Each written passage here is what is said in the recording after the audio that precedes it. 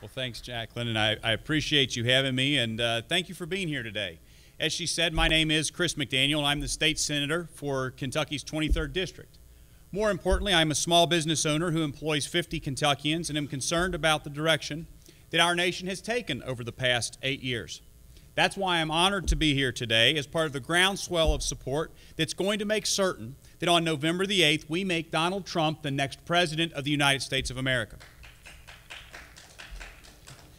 Now, the effects of a presidency reach far beyond the confines of the Oval Office.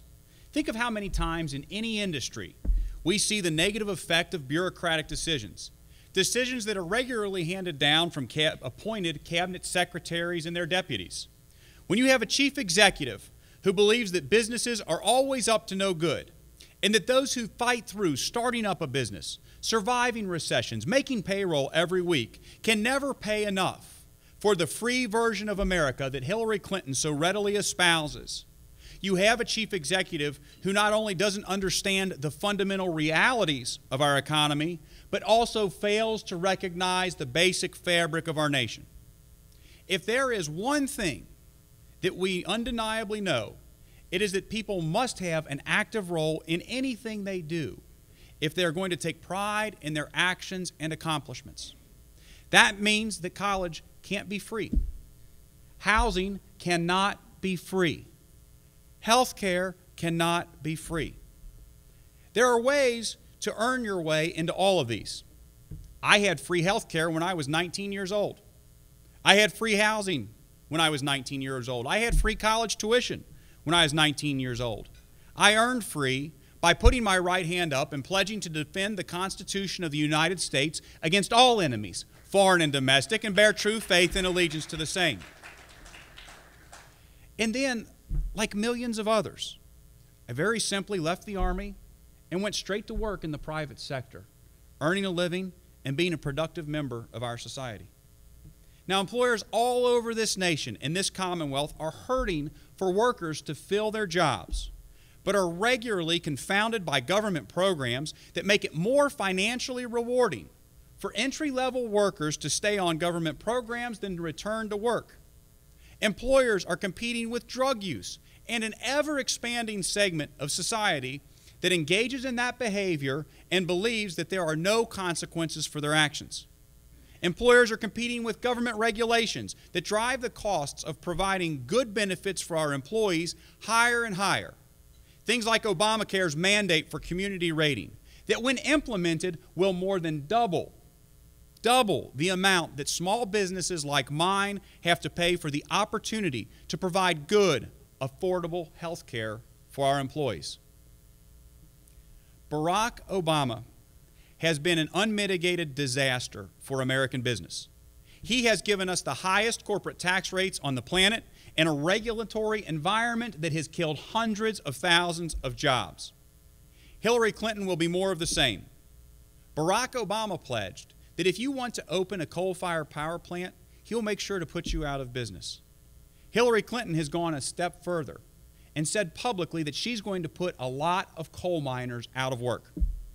At least with Barack Obama, you could argue that his career as a community organizer had left him so bereft of basic economic logic that he didn't realize that when he shut down coal-fired power plants, he was going to put a lot of coal miners in Kentucky out of work. With Hillary Clinton, you have no such leap to make. She is willing to admit and to be proud of the fact that she is going to leave thousands of our most vulnerable citizens with no opportunity to earn a living. Now, Adam Smith observed as far back as 1776 that the productivity of a nation could be measured by the quality of its labor force and the degree to which they're employed. Kentucky lags dramatically behind the national average in labor participation rate. In fact, as we're frequently reminded by Secretary Heiner, if Kentucky just met the national average for labor participation rate, we would have 150,000 more Kentuckians employed. That would be 150,000 more taxpayers, 150,000 more people with the pride of providing for their families, 150,000 more people who could be engaged in the growth of our great Commonwealth. The sad reality of Hillary Clinton's statement is this: instead of a plan to help get business engaged and get these people back to work, She wants them to stay out of work so they can depend on the government and people like her for their livelihoods. Now, some people are saying, McDaniel, you have no heart. These people need the government. They need a handout. And I will challenge you with this. Since Lyndon Johnson's Great Society, what government program has moved the masses from back-breaking poverty and into the middle class? What government program has given people the quality of life and sense of accomplishment that a free market and meaningful employment give? The answer is none. Now, if you're from eastern or northern Kentucky, you know and probably revere the name of Monsignor Ralph Biding. Those of us from northern Kentucky know him as the legendary priest who traveled to eastern Kentucky to minister to and help some of our Commonwealth's poorest residents. Those of you from the east know him as the founder of the Christian Appalachian Project, one of the most successful return-to-work programs ever implemented in that part of the state. In fact, his success was so legendary that he was honored by Governor Paul Patton for his economic development work. One of his famous mottos, though, was that his group would roll up our sleeves and get the job done. That's the church helping the community. That's the community helping the community. That's private business helping the community. In his autobiography, Called to the Mountains, he says, very sadly, that one of the worst things that ever happened to eastern Kentucky was Lyndon Johnson's Great Society, because as he observed, it failed to bring meaningful employment and it robbed people of both pride and hope. My friends, more government has never been, nor never will be the answer to all that ails this nation. In robbing Bernie Sanders of the Democratic nomination, Hillary Clinton helped cover up the fact that she and her party believe that they always have and always will have the best answer for how you should run your life. Under President Trump, there will be tax reform unprecedented since the days of President Reagan. He will simplify taxes for everyone and streamline deductions, which will lower taxes and make raising a family more affordable. He will simplify the income tax bracket from 7 to 3 and exclude child care expenses from taxation, which for most of us who are working families are one of our very largest expenses. Further, he will limit taxation of business income to 15% for every business, which will allow small businesses across the country to invest more of our money into our businesses and our employees, thereby releasing the full power of the American spirit of ingenuity and resourcefulness. Now, among the many ills that Hillary Clinton and her cronies will refuse to acknowledge is the basic facts that the things that they propose are not free. In fact, our nation already has a debt of over $19 trillion and an unfunded liability of more than twice that amount. I know you heard Congressman Guthrie allude to this in his speech. According to the Congressional Budget Office, in 2009, the year that President Obama took office, that same $19 trillion in debt was $8.2 trillion in debt. As a percentage of GDP, the federal debt under President Obama has ballooned from 82% to over 105%. That is nearly $60,000 for every man, woman, and child in the United States, and 559% of our annual revenues. Under Hillary Clinton, in her version of America, that will only balloon. For some of us, living free means the opportunity to succeed to the maximum of our God-given potential. For Hillary Clinton, in her side, living free means allowing someone else to pay for your free stuff to the tune of an additional $2 trillion.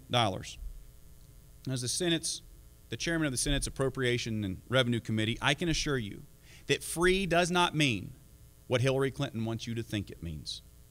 Under Obamacare, the cost for just the expansion population in Medicaid, that's when we went from 100% to 138% of the federal poverty level, the cost of that in 2022 will be $350 million just in Kentucky tax revenue.